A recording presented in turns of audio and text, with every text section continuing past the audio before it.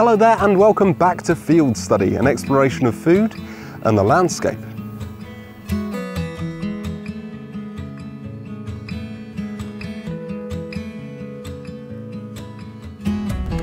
It is July here on the Isle of Wight and summer is in full swing. So today I'm going to show you some of the things that are good to forage for now in our hedgerows and field margins. Stay tuned.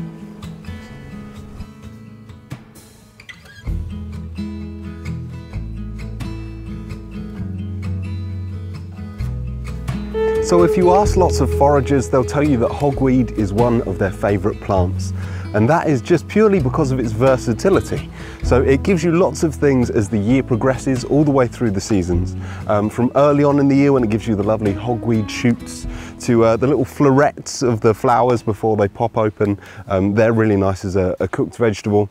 And now, as we progress through summer and into early autumn, we get the seeds. Now the seeds are dynamite. They are little flavour capsules. And this is the chance that the plant gives you to save its flavour for the months ahead, for the winter time. So the seeds themselves have got a beautiful green cardamom flavour when you pick them fresh and green like this. And they are really, really versatile in lots and lots of dishes. And for me, hogweed seed is one of the UK's most undervalued native spices. It is absolutely beautiful. Now you can preserve it in lots of different ways. You can dry it out and then powder it as a spice. It's quite versatile that way. You can pickle it and then crush it down into a paste before adding it into your sort of curry spice mix. But the thing that I like to do with it more than anything else is use it in sweet recipes. Now, just like cardamom, it is very versatile for both savoury and sweet, and you can do all sorts with it. You can infuse it into a cream, you can infuse it into a custard. One of my favourite things to do with it is to infuse it into a cream, whip the cream and then pipe it into some lovely choux buns or choux pastry. It makes the most amazing sort of hogweed flavoured cream cakes. And also if you dry this out and infuse it into a sugar and then put that hogweed sugar over the top of it, it is dynamite. It is absolutely delicious. One of my other favourite things to do with hogweed at this stage is infuse it into a liqueur. So you take the green hogweed seeds and you steep them in an alcohol of your choice, so like a vodka or a white rum maybe. Get your hands on something nice. The nicer the spirit that you put it in, the nicer the overall liqueur will be. Now to sweeten up the liqueur, what I usually do is take some of the elderflower syrup or elderflower cordial that I've made earlier on in the season and put it in the bottle with the infused vodka. Then you want to chill it down in a freezer to like almost freezing. It's got to be super cold, and it is beautiful at like a dinner party on a hot August night, finishing off the evening with a lovely shot or two of ice cold cardamom and elderflower vodka. Sounds good, right? Now this is a member of the carrot family, so it comes with the usual warning that it is not for beginner foragers. So the carrot family or the Apiaceae family have got lots of delicious edible species in, but they also have some of the most toxic plants in the UK. So first, be confident that you can identify the toxic members of this family before you branch out into getting to know the delicious edible ones. And certainly don't go and just pick seeds from plants which have white flower umbels like this, because you could get yourself into all sorts of difficulties. If you want to know more about identifying hogweed, I will put a link up in the corner, wherever it is, and I'll also leave some resources down in the description below.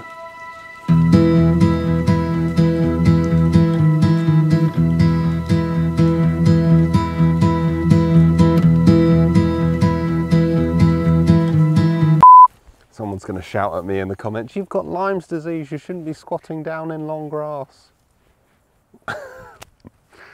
So this here, this beautiful rust red colour, is the sort of flowers and seeds of dock. So this is curly-leaved dock, I believe. Now, just like the rest of the plant, these seeds are edible. Now, the flavour isn't going to blow you away, but what these are very, very good for is drying out, grinding up and turning into flour. That flour is highly nutritious. So Rumex, the species that has the docks in, and also sorrel etc., is also the same family as buckwheat. Now, we buy buckwheat flour in the supermarket, very posh supermarkets, stock buckwheat flour. But yeah, buckwheat flour is good to add into your baking because it is very, very nutritious. So you could make something similar using this. But doesn't it look pretty? It's really, really strange. On the field margins, you get these sort of like iron oxide red fringes that look like it's gone rusty near the hedgerows, and it's these. But when you look a little bit closer, that seed as it forms in the middle is the most bright, vivid magenta. They're really, really beautiful if you get up close. And if you've got a hand lens or anything like that, magnifying glass, whatever, yeah, just getting really, really close and look at those seeds. They are fantastic. They're sort of like winged. But yes, anyway, enough plant geekery. So I want to take this opportunity to say thank you from the bottom of my heart to everyone that gave me messages of support last week when I announced that I had been diagnosed with Lyme's disease. So many of you out there were checking in to see if I was okay, offering your stories about your experiences with it, and just trying to keep me informed of all of the different sort of thinking that there is about the disease out there. And I know that that all came from the right place, and I want to say thank you. So just to let you know, I'm absolutely fine. There are a few days where I was a bit rough with the antibiotics, but I am 3 days away from completing my 17-day course of azithromycin. And it hasn't been easy, but it could have been worse. So yes, I'll be very happy to be off of the antibiotics, and then I'm going to request a blood test to test if I've got any of the disease still lingering in my body, and then hopefully it would have cleared up completely and I can get back to doing what I do best, which is being outside, making videos for you, pushing myself physically, and all of that good stuff. But yeah, I want to say thank you. It means a lot to me that there is a community out there that cares, and that cares for one another. So many of you guys were supporting each other in the comments as well. That was a beautiful thing to see. And yeah, it's just really, really nice to be part of it. So once again, thank you, and I mean it.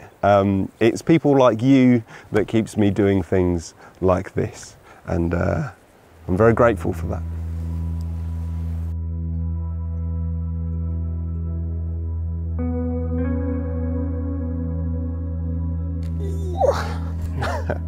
We're going to have to pop out the Forager squat for this one. So this is broadleaf plantain, and it is an excellent edible and medicinal plant. Oh, let's sit down, shall we? It's been a long old day. So this plant grows absolutely everywhere. So this is something that you'll be able to find whether you're looking in a city park or if you're out here in the middle of nowhere like I am, you will be able to find this. And it is beautiful and surprisingly delicious. So many plants in the wild seem to be like a hard sell to people, but this one is surprising as soon as you bite into it. It tastes a bit like mushrooms, like shop-bought mushrooms, like button mushrooms. But also, depending on the plant that you're picking from, there is subtle variation. Now this one's a little bit bitter. If you get them a little bit smaller, they are very, very sweet, and they have an aftertaste that is almost reminiscent of walnuts. You know, when you get the sweetness of the walnut and then that slight little bit of bitterness at the back of the tongue. And it is beautiful. And you can usually pick quite a lot from any one area. Chuck it in a stir fry or get a nice bit of white fish and put it on a bed of these little plantain spears. It will look so fancy and taste pretty good too. And I read somewhere that if you eat this every day, you start to sort of sweat out a chemical, which is a mosquito repellent. But I'm not disciplined enough to eat something every single day of my life. I guess I should really, just for a scientific experiment. I wonder what the chemical is that they're talking about. And I would absolutely love it if mosquitoes didn't bite me, because this year they have absolutely gone to town on me. See, that's a beautiful young plantain shoot. And it is soft, it's tender, it is a little bit furry, but not too much. Whereas this bad boy would be quite woody. You could still cook it down as a steamed vegetable. It started to go a little bit past his best at the edge. But yeah. Look at those fibres off the leaf. Wonder if I can make string out of them.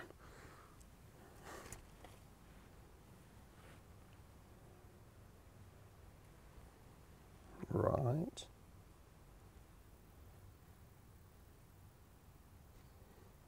Two seconds. Just trying something. Oh, that's beautiful. It is worth saying that only eat the flower spikes when they are sort of closed up and green and look like a vegetable. When they are open up, flowered or gone to seed, they tend to dry the mouth out. It's a little bit like eating, I don't know, sand. Sawdust, that's probably the best way that I can describe it. So yes, it's not the best. So these are the fibres that I just pulled out of that plantain leaf. And yeah, I'm just twisting it into a rudimentary cordage.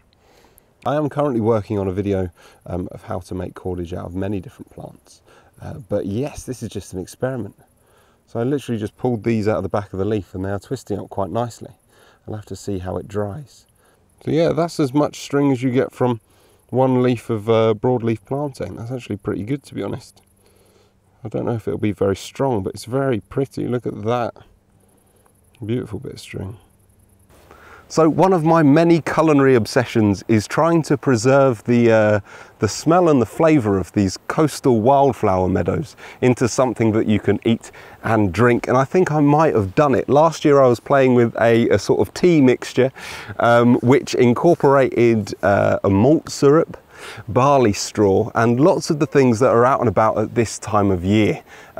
So there's a lot of wild chamomiles out at this time of year. You've got things like pineapple weed and lots of chamomile that sort of fringes the edges of the cereal fields around here. And to me, that sort of honeyed chamomile smell sort of, I don't know, evokes memories of being a child here on like hot August days. So there's plenty of stuff that can be used in a tea mixture like that. One of my favourite things at the moment to put in it is ladies' bed straw, and there's plenty of that about at the moment. It's one of the things that I recommend doing. It sort of conjures up a way of thinking about food that we don't necessarily think about on a day-to-day basis, and that is trying to evoke a sense of landscape in a single thing that you eat or drink. So maybe one of these days I'll show you the recipe and you guys can go out and try it for yourself and make improvements. All of these things are subjective, but for me, the flavour of that tea that I make sort of brings to mind the start of the summer holidays when we used to have a barn dance in one of the barns here, and like long summer nights spent walking around the edges of the village, and the smell of the wheat and the barley as the mist rolls in. It's a beautiful thing, almost soporific.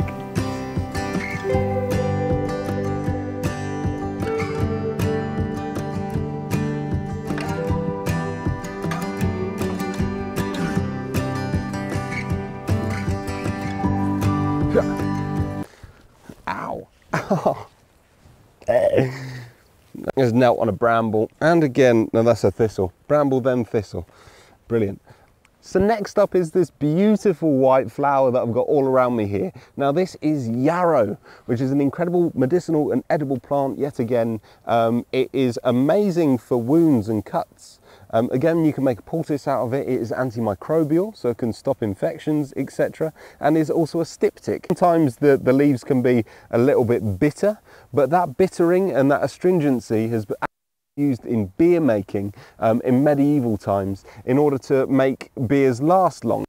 Now, hops, when they were introduced into the brewing process, they became very, very fashionable. Now all beers are sort of bittered with hops. But previous to that, we used to bitter our ales and beers and fermented drinks, our alcoholic beverages, with lots of different bitter things, because bitter foods last longer. But even as a herb, I don't think this should be overlooked. It's got a subtle flavour that is herbaceous. It's almost like someone has like wafted wild marjoram somewhere near you. I really, really like it. It is really, really good in salads, especially when you get the young leaves earlier on in the year. The young leaves are good in a salad, in my opinion. There are so many insects in this field. I've been sort of running around for about 20 minutes trying to catch a cricket to show you guys. But they're a little bit camera shy, as you can imagine. But yes, lots of pollinating insects out and about at the moment. Loads of hoverflies, butterflies, moths, loads of good stuff. So there we go. Thank you very much for joining me on another field study adventure. If you want to support the channel in any way, there is a merch shelf below this video with t-shirts and foraging bags and all that good stuff. Hit like if you enjoyed it, and hit subscribe for more foraging videos from this beautiful landscape. Until next week, take care.